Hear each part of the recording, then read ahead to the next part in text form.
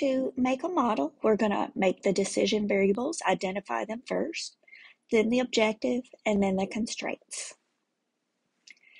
The Beaver Creek pottery makes bowls and mugs. The two limited resources are clay and labor hours. The company wants to know how many bowls and mugs to make in order to maximize profit.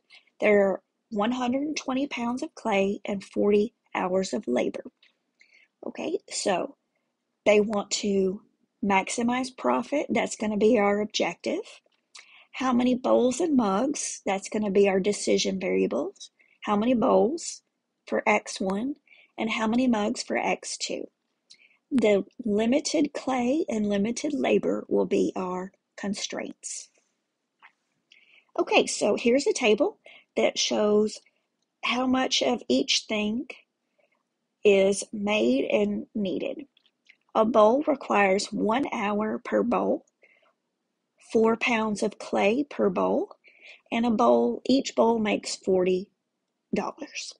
A mug requires 2 hours of labor, 3 pounds of clay, and a mug makes $50.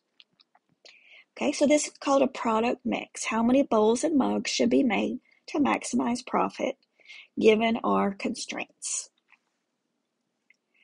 Okay, so what resource do we have? 40 hours of labor per day, and we also have 120 pounds of clay. Let X1 be the number of bowls to make. X2 is the number of mugs to make. Okay, so we saw in our previous table that a bowl makes $40, a mug makes $50.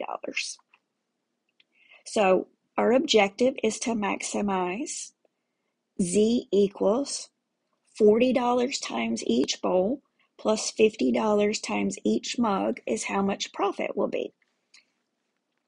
Okay, what about labor? Okay, let's go back to look at labor. Okay, how much labor is needed? 1 hour per bowl plus 2 hours per mug. So our labor constraint for labor is 1 times X1 plus 2 times X2, 1 hour per bowl plus 2 hours per mug. And we only have 40 hours, so it needs to be less than or equal to 40. Okay, our other constraint is limited clay. Let's go back and look at our table. Clay, we need 4 pounds per bowl and 3 pounds per mug for clay. So, what is our clay constraint? 4 times the number of bowls plus 3 times the number of mugs, and we only have 120 available, so it's less than or equal to 120. The non-negativity means X1 and X2 represent things, so those must be greater than or equal to 0. Okay, and this is just a summary of the entire model.